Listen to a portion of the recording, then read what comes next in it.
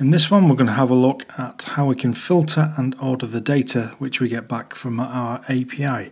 And the way I'm going to do it is I'm going to add some filters to my product resource or my product entity, depending on how you want to refer to it. Choose high definition for the best viewing experience, and if you'd like to join a growing group of software developers and take your skills to a new level, all you need to do is subscribe, click the little notification icon, and welcome.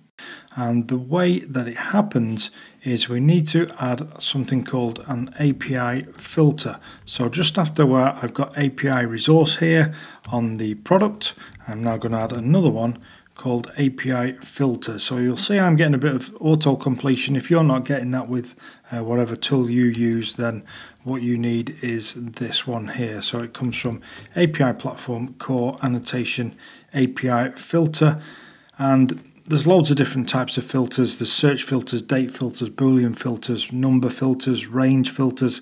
I'll point you in the right direction in the documents after this, but for now we're just going to start off with, I shall say, a simple search filter, but that won't be giving it credit because it's actually really smart. So what we do is this: we say search filter class, and we're just going to have a look at some of the properties and see which one would be a good one to search on. So name will be a good one.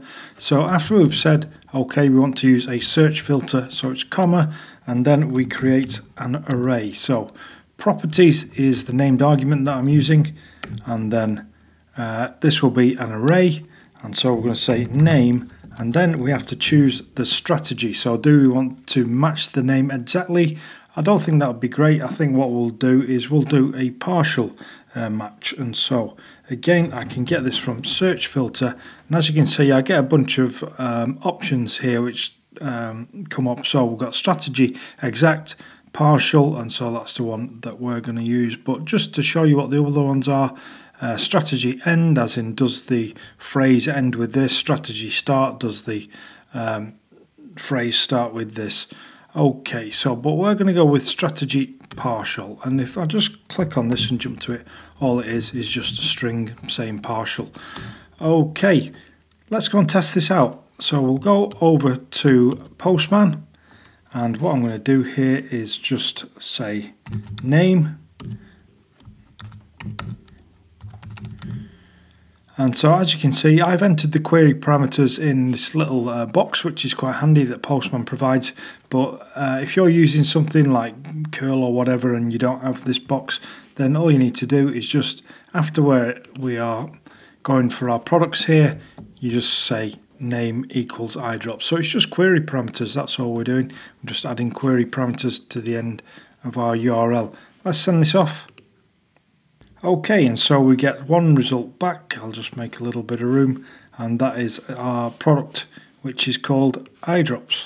And if you want to filter on more fields, all you do is you just simply add more. So let's also add description. So after there I'll put comma, description, and again we'll use the same strategy. So search filter, strategy partial, and let's go and try this one out. So in my params I'm going to say description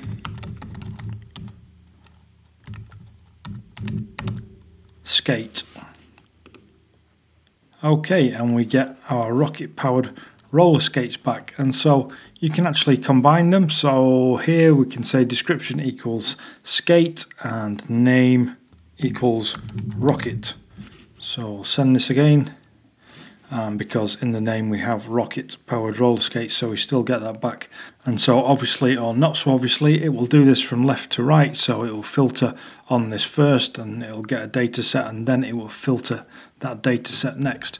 Okay, so let me show you something else. Because we have our product is related to manufacturers, we can actually do a search using that relationship. So let's go back over to our product, and here what I'm going to do is say manufacturer, because that is what we called the relationship. Let's just go and remind ourselves. So here we have a property called manufacturer. Let's actually go and look at our manufacturer and see what would be a good candidate. Okay, so we have name, description, country code. So I think that will be good. We can filter on country code. So the way you do this is just use the dot syntax. So manufacturer and then country code, and here we're going to say exact. So search filter exact. Let's go over to Postman.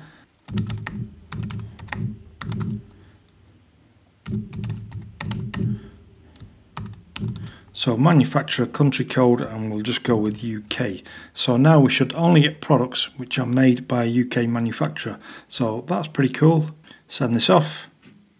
Okay, and so we get soap, which is made by manufacturer 3, and then we get spiced rum, which is made by manufacturer number 5. Let's go and look at manufacturers number 3 and 5 just to make sure they are UK.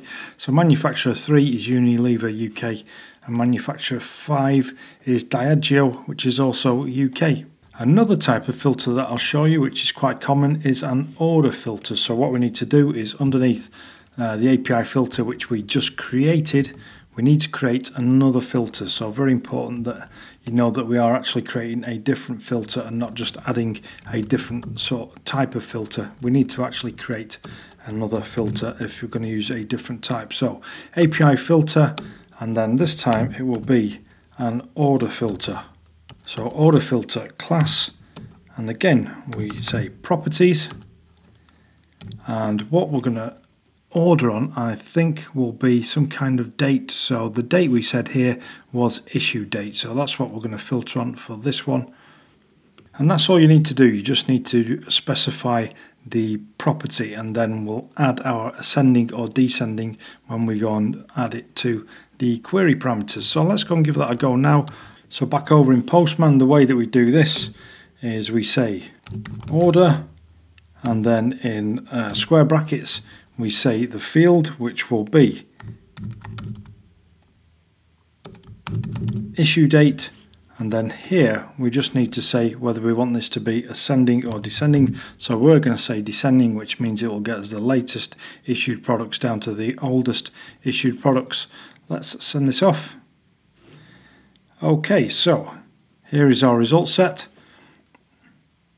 and as you can see, this top one here 2022, and then this one is 2010 and 2003, 1999. So as you can see, it's ordered all our products by issue date in descending order. That is really just scratching the surface on filters. If you want to know more, if I've not shown you something which you'd like to do, then just come and check out the filters in the API platform documentation. As you can see, there's absolutely loads of stuff that you can do here. I'm pretty sure you'll be able to achieve what you want to achieve. You just might have to dive into this stuff. So I've got search filters, date filters, booleans, numeric range filters, exist filter, all kinds of stuff. You can do stuff with Elasticsearch.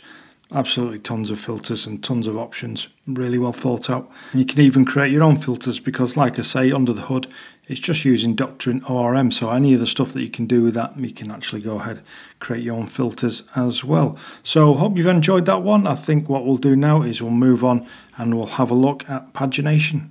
If you've enjoyed this video and you'd like YouTube to show you more of my content, all you need to do is subscribe and click the notification icon. Each week I release a number of new recordings.